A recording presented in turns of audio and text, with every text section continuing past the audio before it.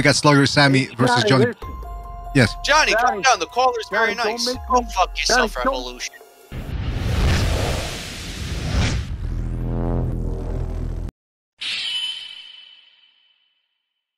What's going on, everybody? Not much, man. What's on your mind? Hey, this is Slugger's Camp. I was over here and you guys talking about the Mike Tyson, the rape case, and I want to put in my 2 cents if that's all right. All right. No. All right. Go ahead. Yes. Yes. Please. Yeah, well, see, here's the thing. Let me just start off with the actual fact that everybody needs to know, and that caller was saying earlier, he was so sure that Mike Tyson was a convicted rapist, and I want to shut him up. I want to shut him up because the fact is nobody was there on the night of July 1991 in that hotel room there, right? That's a good point. None of us were there, right? Mm-hmm. So the truth is, none of us really know what happened, all right? We can only speculate and have our opinions, and that's all that cocksucker's got, is his opinion. Well, in other words, we're all cocksuckers. But listen. Yes. Listen. Let me just hold on. Just let me finish. Go ahead. Here's what I'm trying to say. I think it could go either way. I think it can go either way. That Mike could have done it, or that fucking Desiree Washington cocksucker bitch wanted his money. It could have went either way, you know. Because the matter of fact is, you know what I mean? If somebody can take advantage of your funds, they'll take advantage. You know what I mean? I've seen it happen before. But at the end of the day, the kid was correct about some things. That Mike was a savage. He was, off the hook here and there. But if I had to really analyze it, I would say Mike was innocent.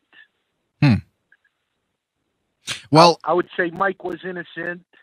And that caller can go suck a cock. all right. This guy's awesome. This guy's the best, right? I like this guy. Straight to the point. This is what I was trying to say, okay? I'm not saying any of that, but this is what I'm saying, right?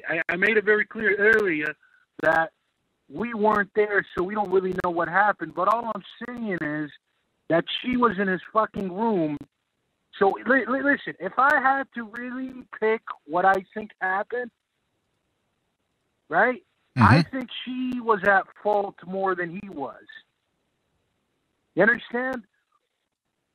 Listen, you let the man finger fuck you, and then you want to act all surprised? What the fuck, you know? I agree. It makes no sense. Like, it's, this woman, it seems to me... As far as, but this is...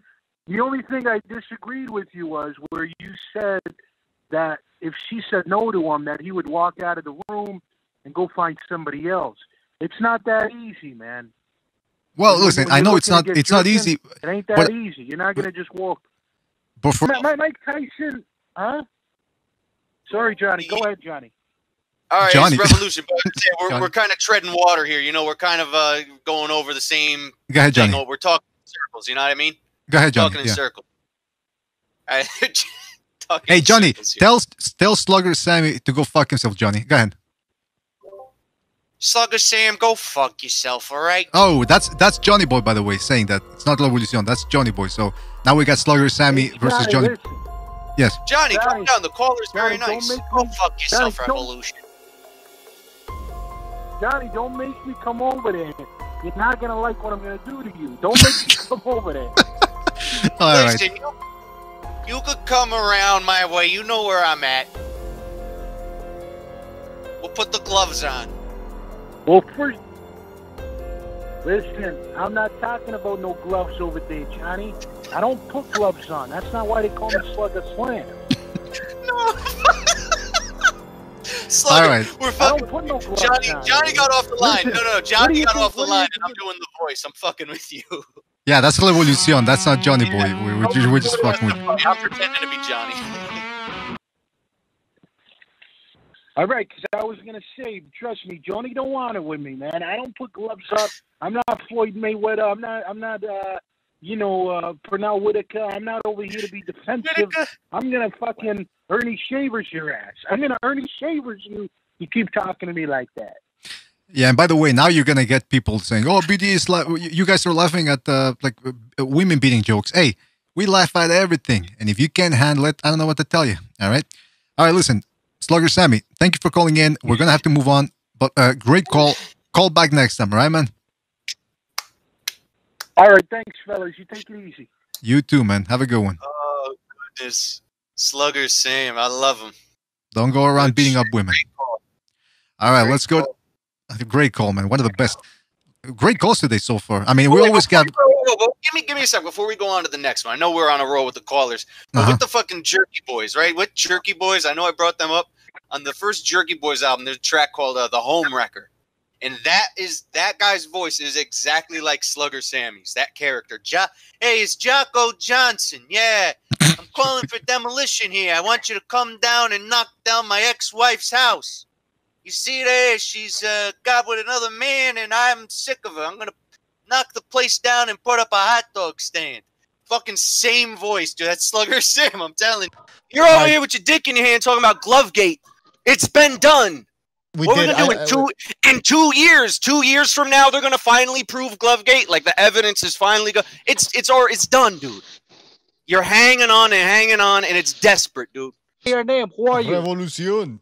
Okay, I don't want to talk to Revolution. You don't know shit about boxing. Go ahead. Nah, you gotta talk to him. I'm sorry, Jefe. You have to. You can't duck. No, because Revolution, you can't duck, man. Revolution and other videos he has said in the past that he don't know boxing, bro. So how can I take an accountability of someone that doesn't know boxing? You understand what I'm saying? Hold on, I don't know boxing. Hold on, I don't know boxing in the sense of I don't know the sweet science don't and ever shit come better. at me. Go ahead, BDA. Stick it up your ass, bitch.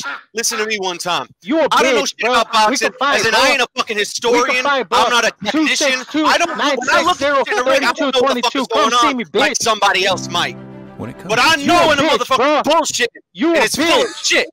You a bitch, bro. All right, you gonna challenge me to a fight? Challenge me to a fight.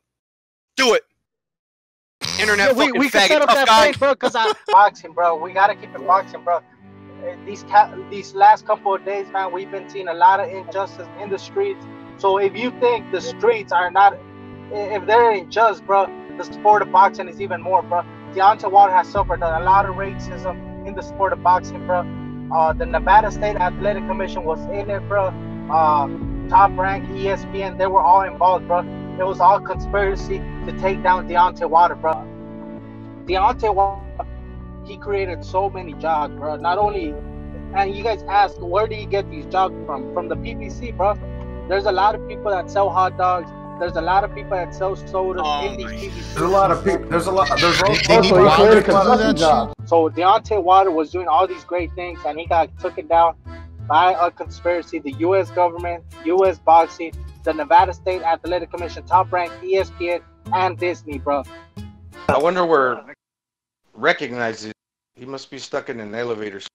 He just